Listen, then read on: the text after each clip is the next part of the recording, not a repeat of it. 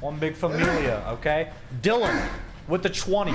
Sam, I'm 32. I just broke up with my 24-year-old raver girlfriend who's obsessed with festivals and the like. I got my first white-collar job, and I'm now getting sober. Can you get into more about how bad raver chicks are? Love ya. Just skip them. You don't need to elaborate on how bad they are. Just put them away. Illustrators, Amazon warehouse, raver girls, Chipotle, make me a bowl. Goodbye.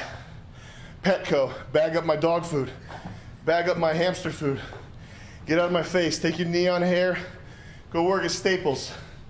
All right? I need a moleskin notebook, go get one for me. Rave?